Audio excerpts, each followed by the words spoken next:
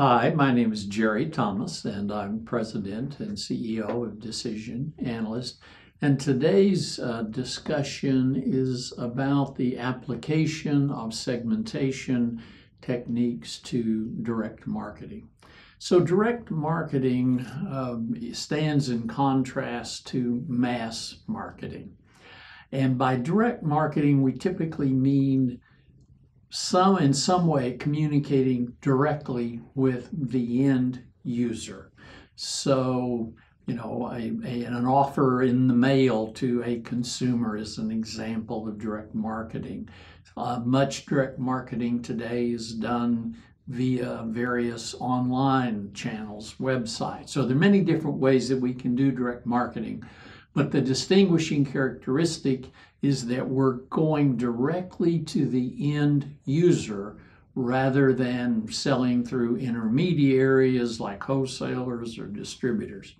And often we contrast direct marketing with mass marketing. And by mass marketing, we mean marketing typically that's going through indirect channels of distribution where we're advertising on television, on radio, on broad reach magazines, outdoor billboards, media that tends to reach a broad market. So in direct marketing, it's much more targeted, much more pinpoint than mass marketing.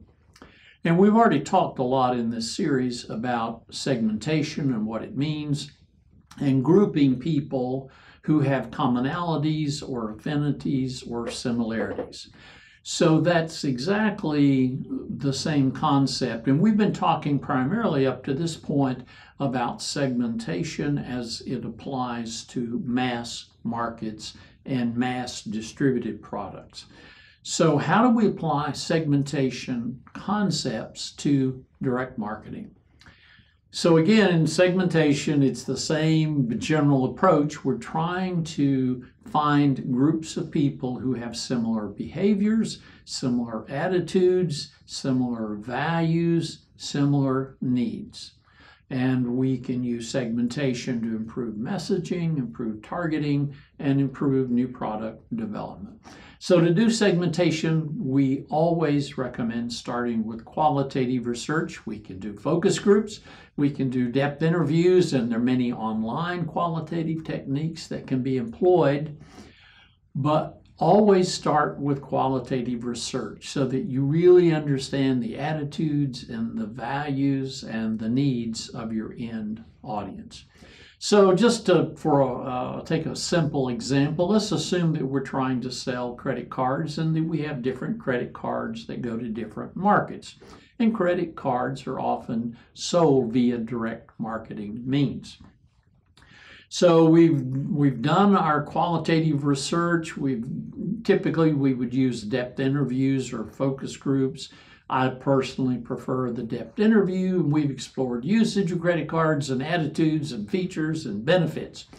So now we know enough to go out and design a large nationwide survey where we will interview 2,000 or 3,000 households or individuals.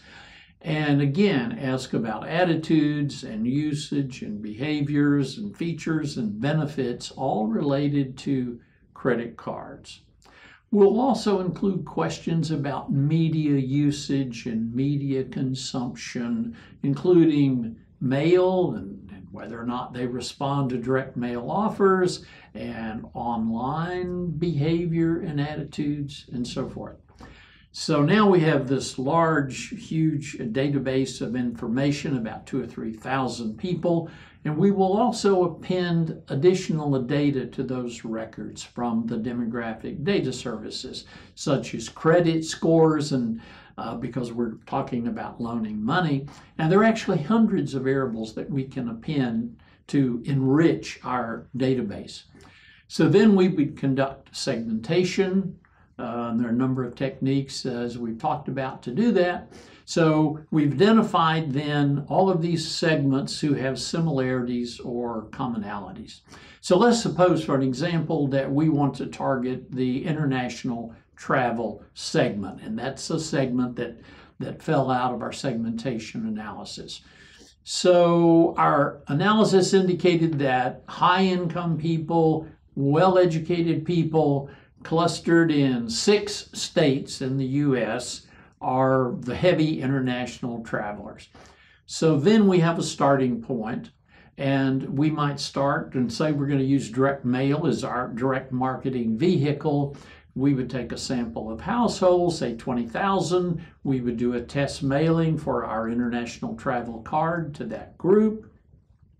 We would look at the response rate, the approval rate of those individuals, and then we would start building a mathematical model so that we can improve that response rate. And in fact, we can incorporate artificial intelligence and machine learning as another way to help improve the predictive model.